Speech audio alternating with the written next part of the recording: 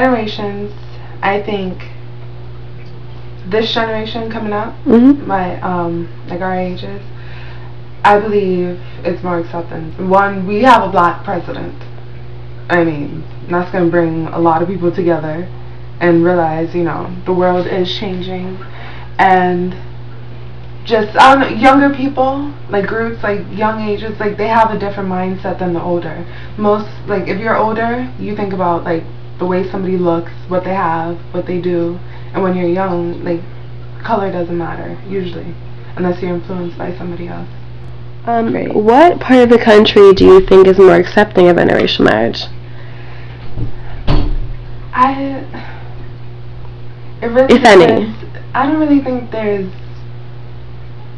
a certain like part of the country, maybe different states and different countries and religions. What do you mean by religions? You know, like if you're Jewish, most, like a Jewish family wouldn't want you marrying a Catholic, or if you're a Jehovah's Witness, you can't marry a Catholic or a Jewish.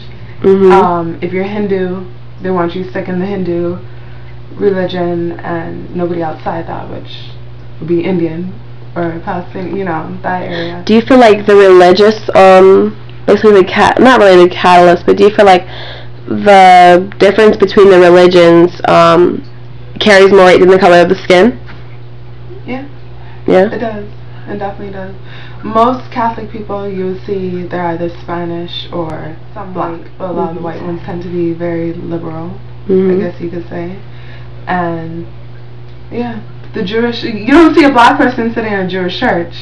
You don't see that. And you don't see a white person sitting in a Hindu church unless they're half Indian or lived in India for like their whole life, or the higher class. Why do you think that is?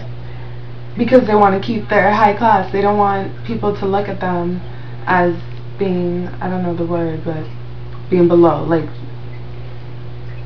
what's the word? I don't know. You know what I'm trying to say.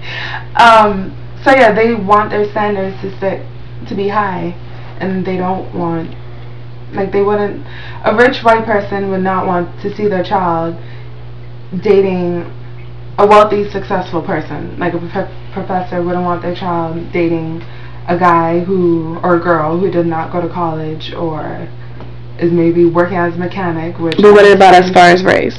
As race, if you have money, I don't think it matters. If you have money, depending on what the parent of that person does or what that person does.